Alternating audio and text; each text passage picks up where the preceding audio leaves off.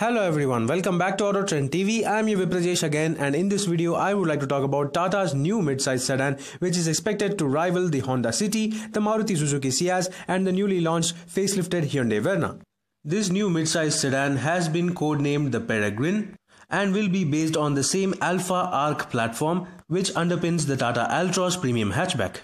The overall design is expected to be carried forward from the e-Vision concept showcased by Tata Motors. The Tata e-Vision electric sedan concept featured sleek design elements with chrome detailing, perfect proportions and nice-looking dual-tone alloy wheels.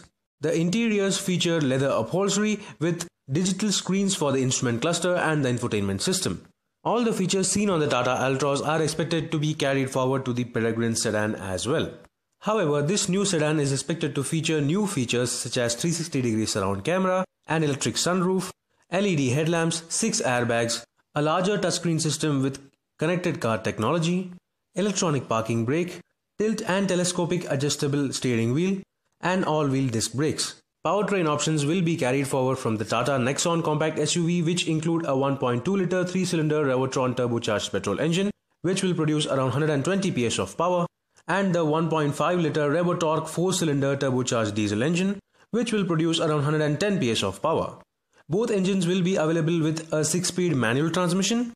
However, Tata Motors is also expected to introduce a new dual-clutch automatic transmission on the Tata Altroz, which is also expected to feature on the Peregrin midsize sedan. The Tata Peregrin midsize sedan is also expected to feature a mild hybrid start-stop system on the petrol engine equipped variants carried forward from the Tata Altroz. Talking about dimensions, the Tata Peregrin midsize sedan is expected to be around 4.3 to 4.4 meters in length. And just like any other Tata car, the Peregrin is also expected to be very spacious and very practical.